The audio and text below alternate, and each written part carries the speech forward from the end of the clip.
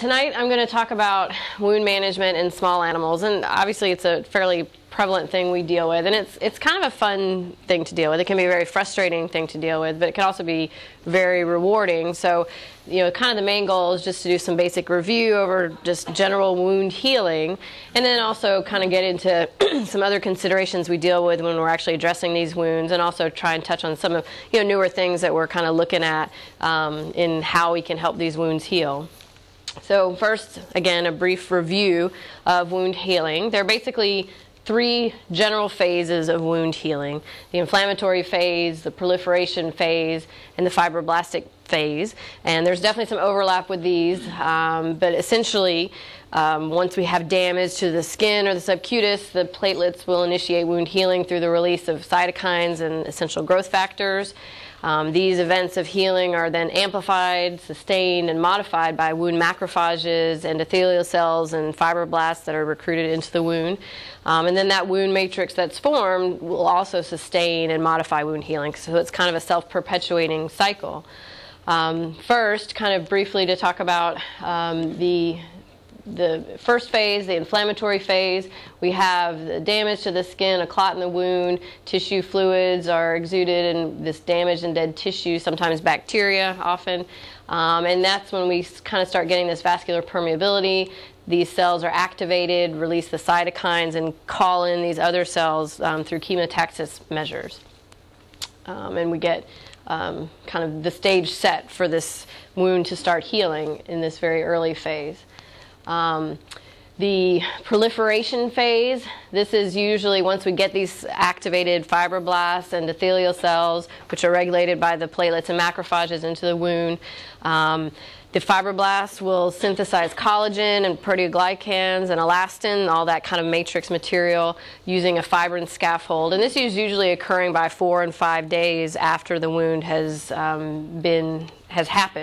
And then this new collagen network will then support these new vascular capillary buds that kind of start growing in. And this is really what we are talking about when we talk about our granulation tissue. This is why when we get a good bed of granulation tissue, it often rather friable, bleeds, that nice pink healthy granulation tissue is because we're getting this scaffold and this ingrowth of new blood vessels.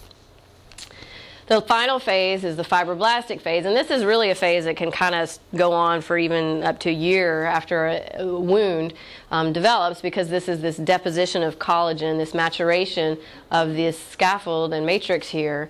And the collagen is really kind of what's important, what's creating our scar. Without this strength of the collagen, the wound is going to be more apt to dehisce. So this is, while it's a very kind of underlying phase throughout, it is a very important phase. And again, these do, as you can kind of see, there's definitely some overlap. We have this inflammatory phase, the proliferative phase, and the maturation phase, and they're all kind of going on at the same time, or at least starting to overlap.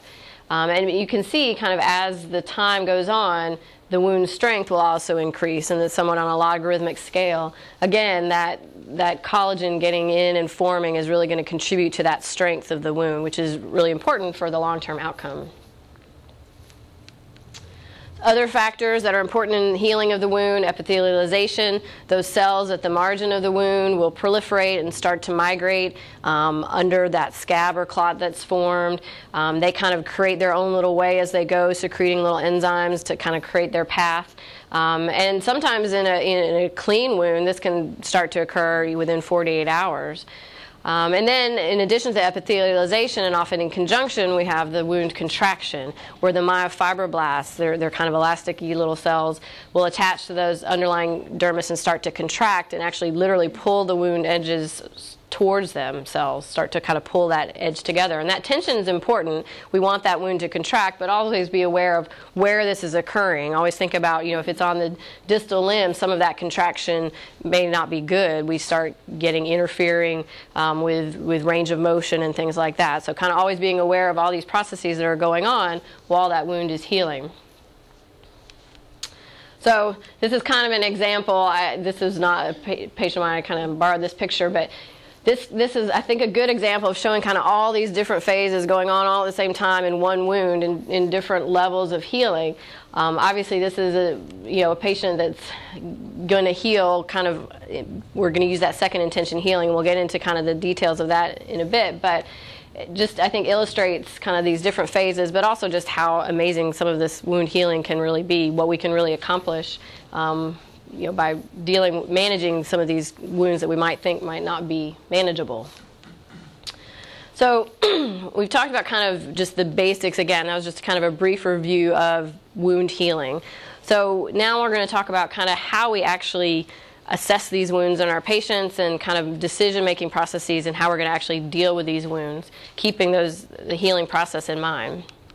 So this is kind of a busy little slide. First, when we're dealing with these wounds, we certainly have to look at our patient. Is our patient stable or unstable? Is that coming up? Okay, there we go. So if it's an unstable patient, obviously we have to focus on that and kind of get them stabilized. There are certainly some basic measures we can do to kind of keep things protected and clean, but of course we want to make sure we have a stable patient to begin with. So once our patient is stabilized, then we can kind of look at the wound and really say, okay, what kind of wound are we dealing with? And this can change along the way, certainly, but initially we have our stable patient.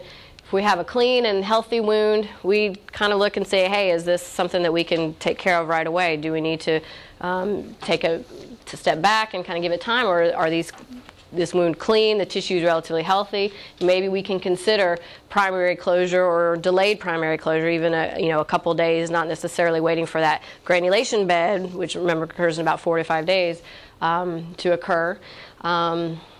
If primary closure is not possible, say it's kind of in a larger area or we're dealing with areas of tension, then we can consider things like flaps or grafts and tension relieving devices. If we have a contaminated wound, this is now a wound that we can't necessarily close right away with or without that tension. We've got devitalized tissues, a lot of contamination. Then we have to consider secondary closure. Oops, that came all together. Start looking at our wound cleaning, debridement. This is where commonly we talk about wet to dry bandages. We'll talk about some other options certainly from that until we get that healthy granulation bed that's formed, and then we consider our secondary closure and second intention healing. And so that really kind of brings us, once we've evaluated our patient, evaluated our wound, looking at types of closure, it is important to remember that when we're dealing with these wounds, sometimes we're not always seeing what can develop. Either one, there might be more to the wound, excuse me, than we're seeing externally. Some of these, this is a little bit beyond the scope to talk about penetrating wounds into the abdomen and thorax, but that definitely, sometimes the wound, what we're seeing can be the tip of the iceberg. But also at time, we may not be seeing the full extent of damage that has yet to develop in this wound. So it's really important to not rush into these. There's really not much risk that you're going to create in delaying an aggressive wound management after a trauma. You've got the time to kind of evaluate it. If you act too quickly, you could end up in trouble because you might have inadequate or excessive treatment, and certainly in a more unstable patient, you might incur more anesthetic risks. Certain types of wounds, we certainly talk about open fractures. Again, we want to make sure that our conditions are met that are going to be sterile. If it's a very contaminated wound and we put a plate in that wound, we're asking for an implant infection. So again, the bone will heal, but we need to make sure we have the best environment possible. Certain deeper structures, tendons, ligaments, and nerves might have to be addressed right away. But again, the idea is that we want to make sure we're fully assessing that wound and doing what we need to do, but not getting too aggressive too quickly. Open joints, certainly there's going to be a risk of arthritis developing kind of regardless of what we do. Again, we want to get those cleaned, but keeping in mind the overall rest of the wound, soft tissue losses, skin losses, things like that. Excuse me. So first, evaluations of the wound, and these are some of the basic measures we can do even in our unstable patients to try and help protect get an idea of what we're dealing with, which also is important when we're talking with our patients or with our clients. Client communication, getting at least a good idea of the extent of the wound, now realizing that time can definitely change things. Clipping is, why we have a whole slide to it, but it's important. I often see, clipping, kind of right to the edges of the wound. One, you can miss other puncture wounds, things that may not be apparent, bruising that may suggest there could be deeper tissue damage. And also when we're dealing with possible ultimately closure, it gives us, we want that sterile feel. We don't want to pull this thing closed and then end up with hair right in the edge of the wound. So it's never going to hurt to clip as wide as you can. Using sterile lubricant in the wound itself will help prevent the hair from getting into the wound as you're clipping. And while we're doing this, it gives us the opportunity, again, even in an unstable patient that may have some heavy pain medications on board, we can even still maybe get by with a little bit of a clipping and kind of getting an idea of what we're dealing with, looking at lines of tension, and starting to anticipate, how are we going to deal with this wound? How are we going to start thinking about closing it? Lavaging the wounds. With lavage, it's actually more the physical aspect, the mechanical aspect of lavage that's most important, not actually what you're using to lavage. And so the appropriate pressure that we want in a wound is about anywhere from 4 to 15 psi, depending on what you read. Too much can actually push bacteria deeper into the wound. So there's a little bit of a balance. A 20 cc syringe and an 18 gauge needle usually deliver a good amount of pressure.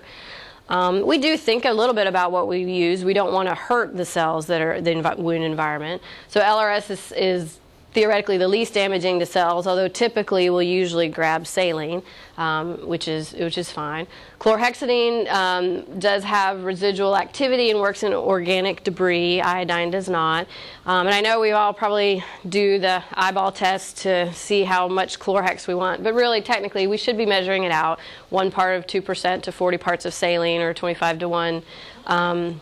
Dilution to make sure we get that appropriate concentration, which will still have that residual effect in these wounds. Hydrogen peroxide and bleach are not good in any kind of wounds. Typically what I'll do, I usually reach for saline initially. If I have a very contaminated wound, sometimes I will use the chlorhexidine, but I still usually follow with a final lavage of saline, just to kind of have just that saline fluid in the wound last. This is kind of a setup, that really works well. I see, there's lots of different ways to kind of create a mechanism of flushing. But what I like is this is hooked to an IV bag. We have an IV line with a 3-way stopcock, the syringe, and the needle here, and it just makes it really easy to just pull the fluid and push it in the wound, pull the fluid. I see people, poking caps in the saline bottles, and there's lots of different little ways that little tricks people do, but again, we want to try and achieve that appropriate pressure in the wound, use the appropriate fluids, and get it as clean as we can. Again, these are sometimes our initial measures in the less stable patient, too, that we're trying to get as quickly as we can. So, excuse me, what about infection? And remember, a lot of these, we're dealing with contamination and not necessarily infection, so it is important to make that distinguishing factor. If we've had a dog that's been missing for 5 days and has a really nasty wound on its side, well, sure, that's probably infected. But if we do have this significant contamination or evidence of infection, then we want to actually get the deep wound culture. So we don't want to just swab the stuff that's on the top of the wound. That is going to be a positive culture, and the results we get may be resistant to everything, or it's certainly not really clinically applicable. So after our initial debridement of what we're going to do, initial lavage, we get as deep of a wound culture as possible to give us the most accurate picture of what's going on inside that wound. Wound infection will occur when there are more than 10 to the 5th organisms per gram of tissue. And kind of keeping that in mind, there are a lot of factors that will lower that required number to create an infection, that being necrotic tissue, foreign bodies, dead space, seromas, hematomas, or excess sutures. There are patient factors that will lower that number as well. If they're have systemic disease, anemia, hyperproteinemia, these shocky animals. So a lot of times we do we'll reach for prophylactic antibiotics systemically while we're managing these wounds. And I will usually, a lot of it will be based on kind of the extent and the wounds themselves and the patient's status. A lot of times in kind of a more stable patient with a more superficial wound, we might reach for something like cefazolin. Something that's a bigger trauma, a more unstable patient where I'm also worrying about more perfusion issues and things like that, we might do something like Baytril ampicillin or Baytril Unison. And again, starting those even if we've gotten or we're waiting on our culture results to get those kind of on board. All right, so we've kind of assessed our initial wound. We've kind of done the basic measures of clipping and lavaging.